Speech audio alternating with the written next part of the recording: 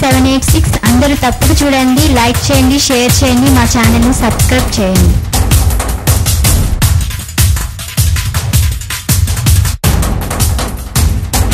Keep watching TV 786. నమస్కారం, నా పేరు చైతన్య.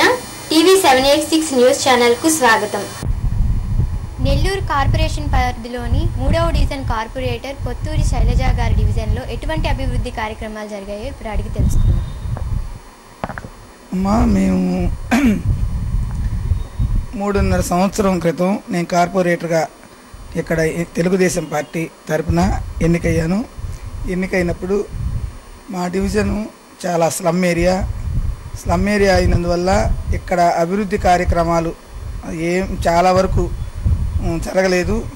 మా గౌరవ ముఖ్యమంత్రి నారా చంద్రబాబు నాయుడు గారు ముఖ్యమంత్రి అయిన తర్వాత మేము చేసే అభివృద్ధి కార్యక్రమాల్లో ఫస్ట్ స్లమ్ ఏరియాని తీసుకున్నాము. స్లమ్ ఏరియాలో ఒక సిమెంట్ రోడ్డు ఉంది గతంలో. తర్వాత నేను వచ్చిన తర్వాత ఆ ఏరియాకి ఫస్ట్ శానిటేషను, కరెంటు, వాటరు ఈ 3 ఇవ్వాలనే ఉద్దేశంతో ఫస్ట్ స్టార్టింగ్లో 2 మోటార్లు, అక్కడ నీళ్లు ఇబ్బంది పడకూడదని 2 మోటార్లు వేసి ఆ 2 మోటార్ల ద్వారా చుట్టూరు 1000 మీటర్లు పైప్ లైన్ తీసుకొని అక్కడ నీళ్లు ఇవ్వడం జరిగింది. తర్వాత అక్కడక్కడ బోర్లు రిపేర్ ఉంటే బోర్లు రిపేర్ కూడా చేశాను. తర్వాత కరెంటు సింగిల్ ఫేస్ మీద ఉండింది కరెంటు. వాళ్ళకి సాయంకాలం 8 గంటల నుంచి నైటు 3 గంటల వరకు ఇచ్చేవాళ్ళు కరెంటు, వాటరు. వాళ్ళు ఉదయం అంతా పనులు చేసుకొని పాసి పనులకు పోయేవాళ్ళు అయితేమి, ఇంట్లో ఇళ్లలో పనులకు పోయేవాళ్ళు అయితే అవన్నీ చేసుకొని నైట్ వచ్చి వాళ్ళు ఇబ్బంది పడకూడదనే ఉద్దేశంతో మా కార్పొరేషన్ మేయర్ ద్వారా, కమిషనర్ ద్వారా మా డివిజన్లో పరిస్థితి బాగాలేదని చెప్పి వాళ్ళ ద్వారా అక్కడ పైప్ లైన్ వేసిన తర్వాత 3 ఫేస్ కరెంటుకు కూడా వాళ్ళే మా కార్పొరేషన్ తరపున డబ్బులు కట్టి అక్కడ పగలు కరెంట్ ఇచ్చేటట్టుగా ఏర్పాటు చేశాము. అక్కడ కరెంటుకి ఎటువంటి ఇబ్బంది లేకుండా, నీళ్ళకి ఇబ్బంది లేకుండా, శానిటేషన్ అయితే డ్రైన్స్ రోడ్డు ఏమి లేవు, వర్కర్సే వారానికి ఒక రోజు పెట్టేటట్టుగా వర్కర్స్ని కూడా మాట్లాడి అక్కడ చేయడం జరిగింది. ఇంకా మన తెలుగుదేశం ప్రభుత్వం వచ్చిన తర్వాత గ్యాస్ కనెక్షన్లు మొత్తం మా డివిజన్లో చాలా వరకు ఒక్కరు కూడా చేయెత్తకూడదనే ఉద్దేశంతో మొత్తం దాదాపు 1100 దాకా కనెక్షన్లు ఇవ్వడం జరిగింది. ఇప్పుడు మొత్తం 100% ఇచ్చినట్టు. ఇంకోటి ఏంటంటే బాత్రూములు, టాయిలెట్స్ ఆత్మగౌరవం కోసం మహిళలు ఇబ్బంది పడకూడదనే ఉద్దేశంతో టాయిలెట్స్ కూడా 100% చేసాము. ఏదో ఇంకా కాకపోతే ఇప్పుడు ఈ మధ్యలో ఏదన్నా 1 ఉంటే అవి కూడా చేస్తున్నాం. ఓడిఎఫ్ ప్రకటించాము. అది కూడా మా ఏరియాలో దొరతోపు కాలనీ, కొండైతోపు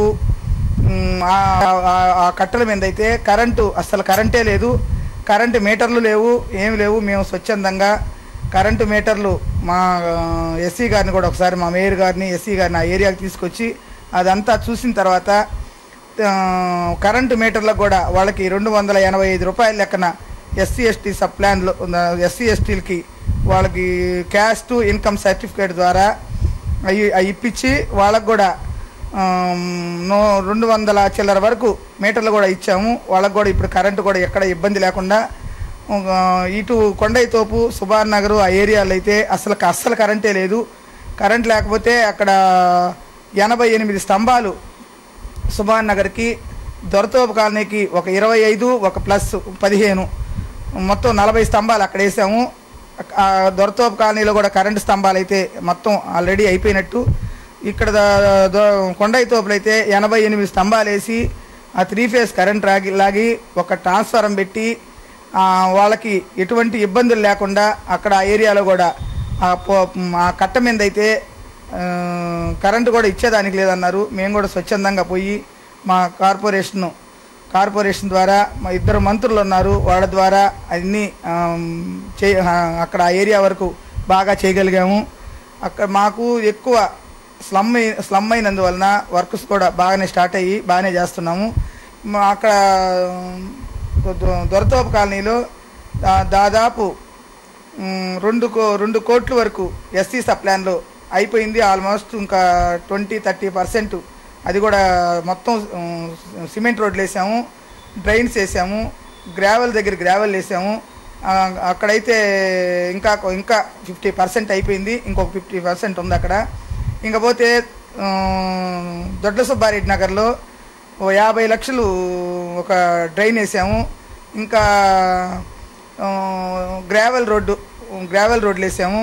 ఇంకా ఇప్పుడు ఇంకొక ₹1 కోటి వర్క్ దాకా ఉంది, అది కూడా ఎస్టిమేషన్స్ పెట్టున్నాము. ఇకపోతే లక్ష్మీ విఘ్నేశ్వర్ నగర్ కూడా ఇప్పుడు యూజుడి వర్క్ అయిపోయిన తర్వాత ఆల్రెడీ ఒక 15 లక్షల వర్క్ వచ్చింది, అది కూడా స్టార్ట్ చేస్తాము. ఇంకా పోతే మా మైపాడ్ గేటు ఆంజనేయ స్వామి గుడి దగ్గర అయితే వాళ్ళకి 250 ఫ్యామిలీలకి ఒకే మోటార్ ఉంది, ఒకే కరెంటు, ఒకే కుళాయి ఉంది. దాన్ని కూడా నేను కార్పొరేటర్ అయిన తర్వాత వెంటనే 3,60,000కి పైప్ లైన్ వేయడం జరిగింది. ఇప్పుడు వాళ్ళు హ్యాపీగా నీళ్లు తాగుతున్నారు. అంతకుముందు అయితే నీళ్లు లేక చాలా ఇబ్బందులు పడుతున్నారు. మా తెలుగుదేశం ప్రభుత్వం వచ్చిన తర్వాత, మా గౌరవ ముఖ్యమంత్రి నారా చంద్రబాబు నాయుడు గారు వచ్చిన తర్వాత ఈ మా ఏరియాలో నీటి సమస్య అనేది లేకుండా చేసాము. ఇంకా సింహపురి కాలనీ, జాకిర్ హుసేన్ నగర్ అయితే ఇప్పుడు 35 లక్షల వర్క్ జరుగుతుంది. ఇంకా ఇది ఇక్కడ సింహపురి కాలనీలో కల్వర్ట్లు కానీ, వేణుగోపాల్ నగర్లో ఇక 25 లక్షలతో 13th ఫైనాన్స్ చేయడం, డ్రైన్స్ వేయడం జరిగింది. ఇక్కడ మన ప్రశాంతి నగర్లో కూడా అక్కడ 2 కల్వర్ట్లు ఉంటే అవి కూడా వేయడం జరిగింది. మేము తెలుగుదేశం పార్టీ కార్పొరేటర్ అయిన తర్వాత అభివృద్ధి పనుల్లో చేసుకుంటూ వస్తున్నాము. ఇప్పుడైతే ముమ్మరంగా ఎక్కడ పెట్టినా వర్కులు స్టార్ట్ అయ్యి తెలుగుదేశం ప్రభుత్వం పరుగుల మీద పనిచేస్తున్నాము. ఇంకా ఒక సంవత్సరంలో మళ్ళీ ఎన్నికలు రాబోతున్నాయి కాబట్టి మేము కూడా బాగా పనిచేస్తున్నాము. ఇంకా పోతే రేషన్ కార్డులు ఇంతకుముందు చాలా వరకు లేవు. మేము వచ్చిన తర్వాత తొలి విడతలోనే 800 కార్డులు ఇవ్వడం జరిగింది. ఇప్పుడు మలి విడతలో కూడా రేపు జన్మభూమి కమిటీ ద్వారా జనవరి 1-2 తేదీల్లో కూడా మిగిలిన వాళ్ళకి రేషన్ కార్డులు ఇస్తాము. పెన్షన్లు అయితే చాలా వరకు తొలి విడతలో ఫస్ట్ 60 పెన్షన్లు వచ్చినాయి, నెక్స్ట్ తర్వాత 120 పెన్షన్లు వచ్చినాయి. ఇప్పుడు 100% ఇస్తామని మన చంద్రబాబు నాయుడు గారు ప్రకటించడం జరిగింది. వీలున్నంత వరకు మేము డివిజన్లో మా నాయకులు 24 గంటలు వాళ్ళు పనిచేస్తున్నారు కాబట్టి మేము కూడా వాళ్ళని స్ఫూర్తిగా తీసుకొని మా డివిజన్లో పనిచేయడం జరుగుతుంది. తెలుగుదేశం ప్రభుత్వం అంటే ఒక కట్టుబాటు సమన్వయంతో పనిచేసే ప్రభుత్వం మాది. మేము మా నాయకుడు గారి ఆదేశాల మేరకు మేము 24 గంటలు, మేము కూడా ఆయన 24 గంటలు చేస్తే మేము ఒక 15-16 గంటలు కూడా డివిజన్లో పోయి వాళ్ళ సమస్యలు తెలుసుకుంటూ పనిచేస్తున్నాము. ఇటీవల ఇంటింటికి తెలుగుదేశం పార్టీ మీరు ప్రతి ఇంటికి పోయి మీ సమస్యలు వాళ్ళకి ఏం సమస్యలు ఉన్నాయో మీరు తెలుసుకొని మనం ఇచ్చే అభివృద్ధి సంక్షేమ కార్యక్రమాలు వాళ్ళకి అందుతున్నాయా లేదా, వాళ్ళకి అందన వాళ్ళకి ఎందువల్ల అని అడిగి మనం తెలుసుకొని ఇంటింటికి పోయాము. ఇంటింటికి పోయి తెలుసుకొని వాళ్ళకి పెన్షన్లు అందుతున్నాయా లేదా, రేషన్ సరుకులు వస్తున్నాయా లేదా, ఇప్పుడు ఫింగర్ ప్రింట్స్ పడకపోతే ఐరిస్ తీసుకొని వాళ్ళకి ఇవ్వాలనుకుంటున్నాము. ఇప్పుడు మళ్ళీ కొత్తగా రేషన్ కార్డులు పెట్టుకునేవాళ్ళు 3వ తేదీ కూడా ఇక్కడ మన డీజీపీ కళ్యాణ మండపంలో కూడా అక్కడ ఒకటి ఏర్పాటు చేయడం జరిగింది. మా ఏరియాలో కూడా ఫస్ట్ ఆధార్ కార్డులే లేని పరిస్థితిలో ఆధార్ సెంటరే అక్కడ పెట్టించాము. 4 రోజులు పెట్టించాము. మా మేయరు అజీజ్ గారు, మా మినిస్టర్ నారాయణ గారు, సోమిరెడ్డి చంద్రమోహన్ రెడ్డి గారు, ఆదాల ప్రభాకర్ రెడ్డి గారు, మా అధ్యక్షులు గారు బేదా రవిచంద్ర గారు, మా ఇన్ఛార్జి వర్యులు ముంగమూరు శ్రీధరకృష్ణారెడ్డి గారు, వీళ్ళందరి ఆదేశాల మేరకు మా కొండైతోపులో 3-4 రోజులు ఆధార్ సెంటర్ పెట్టించి ఆధార్ లేని వాళ్ళందరికీ అక్కడ ఆధార్ దించి ఫోటోలు కూడా వాళ్ళకి ఫోటోగ్రాఫర్ మళ్ళీ వాళ్ళు అక్కడికి వచ్చి డివిజన్లలో ఫోటో స్టూడియోకి వచ్చి ఇబ్బంది పడకుండా ఉండే ఉద్దేశంతో ఫోటో వాళ్ళని కూడా అక్కడికే తీసుకొని పోయి వాళ్ళకి ఫోటోలు తీయించడం జరిగింది. ఇలాంటి అభివృద్ధి మన తెలుగుదేశం పార్టీ ప్రభుత్వం అంటేనే అభివృద్ధిలో ముందుంటుంది. ఇలాంటి సంక్షేమ కార్యక్రమాలు చేస్తున్న మన గౌరవ ముఖ్యమంత్రి చంద్రబాబు నాయుడు గారికి ధన్యవాదాలు తెలుపుకుంటూ, ఇంకా ఎస్సీ ఎస్టీ లోన్స్ అయితేనేమి, ఎస్సీ ఎస్టీ బీసీ మైనారిటీ కాపు వీళ్ళందరికి కూడా లోన్లు ఇవ్వడం జరిగింది. వాళ్ళకు కూడా ఎస్టీలకు కొంతమందికి, బీసీలకు కొంతమందికి, ఎస్టీలకు కొంతమందికి, మైనారిటీలకు కొంతమందికి లోన్లు కూడా ఇవ్వడం జరిగింది. వాళ్ళు కూడా